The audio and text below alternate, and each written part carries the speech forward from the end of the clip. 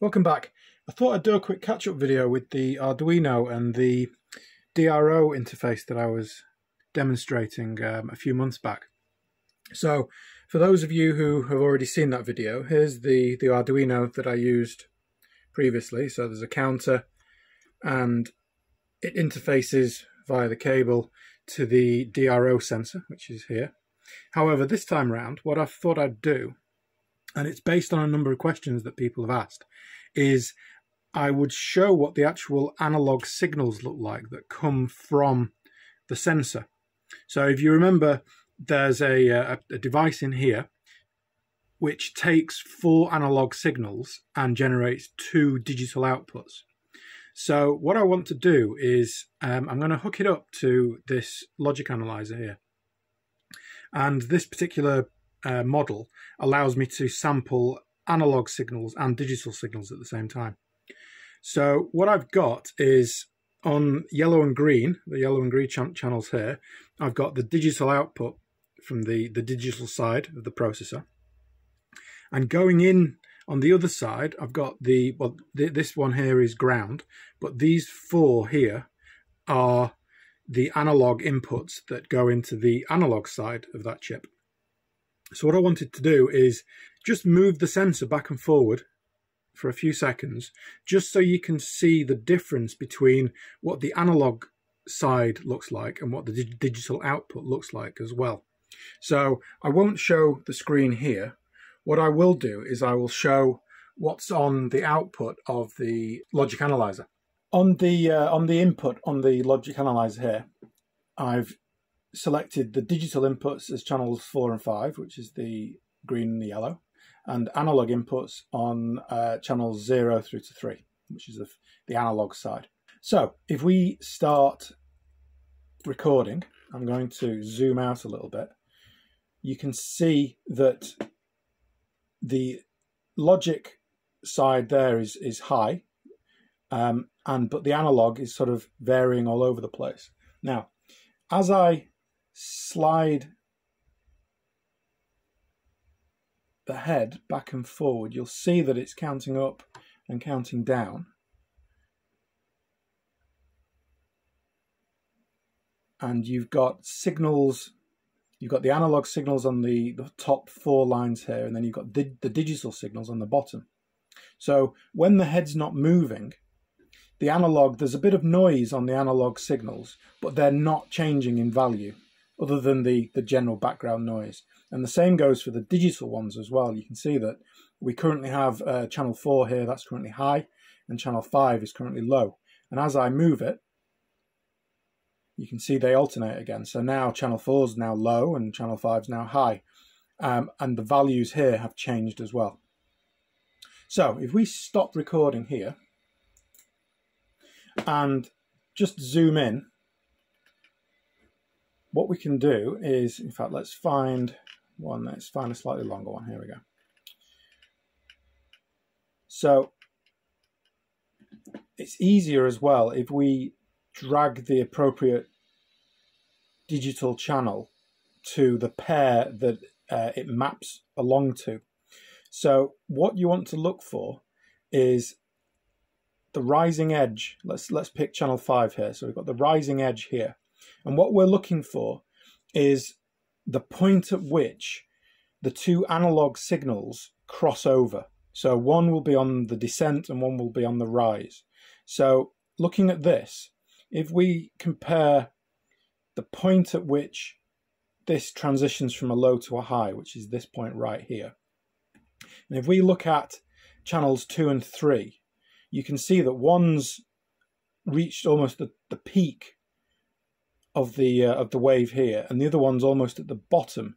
So it's not those, because the change in state is when the voltages pass each other. So if we, however, compare the top ones here, so channel 0 and channel 1, at the point where we transition, you can see that channel 0 is descending in value and channel 1 is rising in value. And at about the point where we have a transition here, you can see, I'll try and get as close as possible, that channel 0 is at about 1.9 volts and where are we? And channel 1 is at about 2.5. So at that point, they've changed. Channel 0 was higher and is now lower, and channel 1 was lower and is now higher. So at the point where those two values change, where channel 0 is lower than channel 1, it goes from low to high. And the same can be said for the other one as well, so the other channel. So let me drag that up there. So channel 5 is the output from the input of the analog input, channel 0 and channel 1. And channel 4 is the digital output of the analog channels 2 and 3. So you can see here as well. So we're going from a low to a high. And you can see that it's as channel 3 is descending in value and channel 2 is rising in value. So it's the same point. As one value passes the other, it changes state. It goes from a low to a high, and the same happens on the reverse as well when it goes from a high to a low. So we can see that as channel 2 is now descending in value, channel 3 is now rising, and at the point where they cross over, that's where it then changes state back to 0, or back to the lower level. What I'm looking to do now is take the analog signal that we can capture here, and there's a lot more data in this analog signal. You can see it varies from, there's an approximate peak of 2.3 volts approximately at the maximum, and it drops to approximately 800 millivolts, should we say, thereabouts at the bottom. So we've got a swing from 2.3 volts to 800 millivolts, and that represents a transition from a logic level of 0 to 5 volts here. But what if you were to sample using an analog to digital converter the stages or the steps between the 2.3 volts there and the 0.8 volts there? If you were to divide this voltage difference here into, say, 200 steps, and you did that for all of these inputs, you would be able to artificially calculate this crossover point, but you would also have a far greater resolution. You would be able to infer the position of the read head to a far higher accuracy. So if you think about what's happening here, as we move the read head along, these values are all changing. So all of the states are changing. You've got the 4 analog values, they change. And at certain points, it changes in logic state. Now, each one of these changes here, on channel A and channel B, represents on these scales 5 microns. What we're looking at in the horizontal scale is time. So the bigger the gap, the slower the sensor is reading. But the actual distance it's travelled is the same between there and there, and between there and there. It's exactly the same distance, it's 5 microns.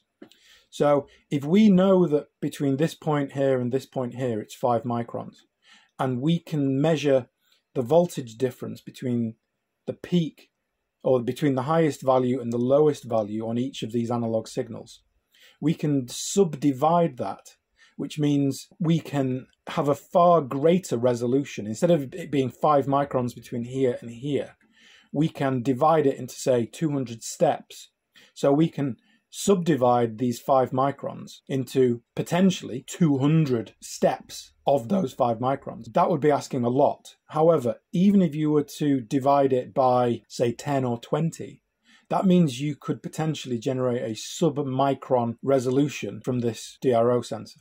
So, one of the projects I'm going to be looking at is capturing the analog signals, and instead of reading the digital signal like I did with the Arduino, I'm going to use a series of analog to digital converters to take those 4 analog signals and to process them to output a far greater resolution. Now, a slight calculation on the back of a piece of paper, I should be able to get to 0.1 micron resolution relatively easy without too much overheads and processing. So stay with me. There should be more to come in over the following weeks, but I thought I'd just give everybody an introduction as to what is happening with this project. Those of you who stuck around, thank you for watching. I hope that answered some of the questions that were raised, and I should hopefully have some more information and some examples, perhaps a working example sometime soon. Thank you very much for watching.